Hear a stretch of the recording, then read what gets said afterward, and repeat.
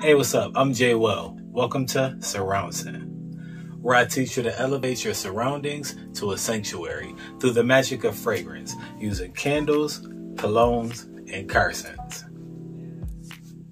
So today I got a special one for you. I'm bringing you a full review of the new Polo Cologne Intense. But before I get into that, Polo is one of the most popular brands of cologne out there. Seems like every guy who owns a cologne has a cologne from Polo, whether it be red, blue, the green, black, whatever you got. Let me know down low in the comments. I got Red Extreme. This was my favorite, probably still is my favorite. Maybe this new one is giving it a run for its money, but we'll see. Only time will tell. But let me know your favorite Polo. Drop your Polo below in the comments. Let's get into this review. So this particular fragrance is going to be brought to us by the House of Ralph Lauren, which is giving us a bunch of different staples out there for the cologne community, i.e. red, which is going to be citrusy, spicy. Then you got your black, which is going to be more fruity and sweet, woody. Then you got blue, which is going to be, aquatic and ozonic, kind of airy, fresh.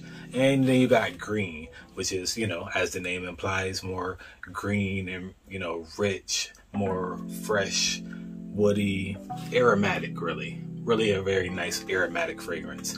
That's what you're going to be getting from green. And they did not disappoint with the new joint. This one is definitely aromatic, definitely giving you that really fresh herbaceous kind of feeling right off the top, citrusy. I'm gonna get to it, but first off, the presentation. Classic green, iconic little horse on there, and this one is giving you a brushed nickel. Not my words, I heard it described as that. A brushed nickel as the top and the horse, as opposed to the original gave you green and gold.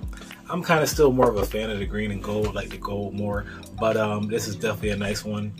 And the actual overall size, it kind of looks like an emerald. This is a big bottle, but the green is a nice color green as well. Definitely like this bottle overall. I think the presentation, definitely I'll give it a 4 out of 5. Moving on to the actual fragrance. What's inside this bad boy? It's giving you some mint, grapefruit, and basil. Still stuck with the basil on the top. They didn't take that out, but they did strip the spice, the coriander from the top. Moving on to a mid of clary sage, violet, and thyme. So they stripped all the florals and stripped the leather from the mid.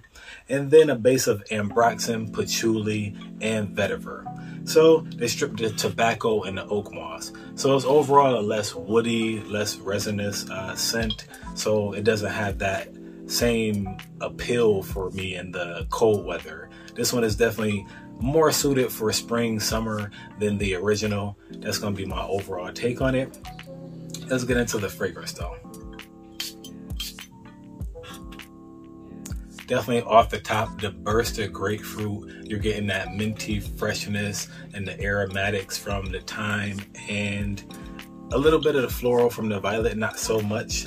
But then you're also getting that the kind of woodiness, but fresh woodiness from the vetiver right off the bat though.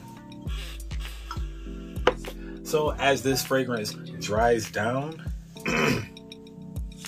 it's gonna straight evolve and it's gonna be more complex. It's gonna straight just change into a whole different fragrance in my opinion, because when at first spray it's gonna be a burst of citrusy freshness, the mint, and that's gonna kind of last like the first half an hour to hour, but then it's gonna straight change into such a sweet fragrance, like sweet and earthy and just like spicy and fresh, and it is just an incredible scent in the mid, in my opinion.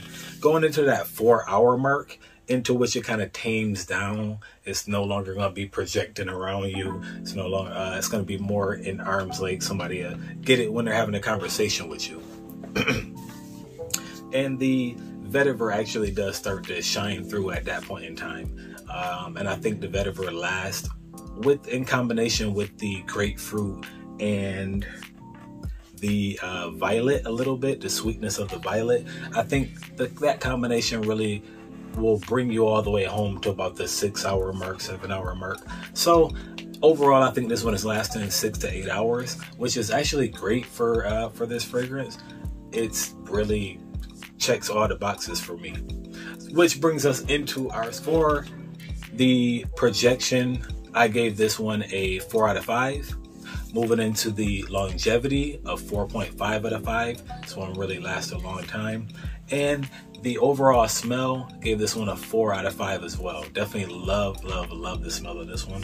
For an overall score of a 9, this fragrance is a 9 out of 10.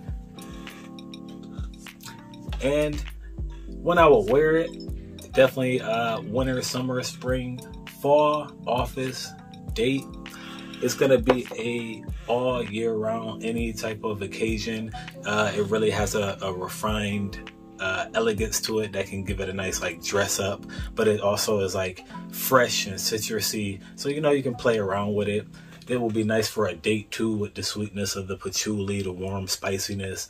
And I really think just for winter is the only time where this one, on those super cold days, I would probably go for the original Polo as opposed to this one, because it has the leather and more of a spicy nuance to it. This one is more aromatic and fresh, bright, definitely for the warm spring, summer. That's my take on the new Polo Cologne Intense.